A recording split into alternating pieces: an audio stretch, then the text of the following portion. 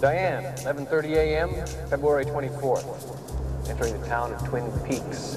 It's 5 miles south of the Canadian border, 12 miles west of the state line. I've never seen so many trees in my life. As W.C. Fields would say, I'd rather be here than Philadelphia. 54 degrees on a slightly overcast day. Weatherman said rain. You could get paid that kind of money for being wrong 60% of the time. Be working, be working, be working.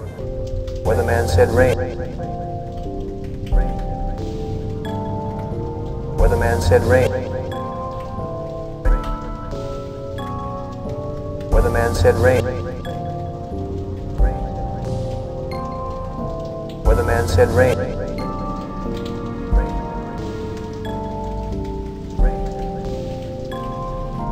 Weatherman said rain. Weatherman said rain. Weatherman said rain. Weatherman said rain. Weatherman said rain. Oh, Diane, I almost forgot. Got to find out what kind of trees these are. They're really something.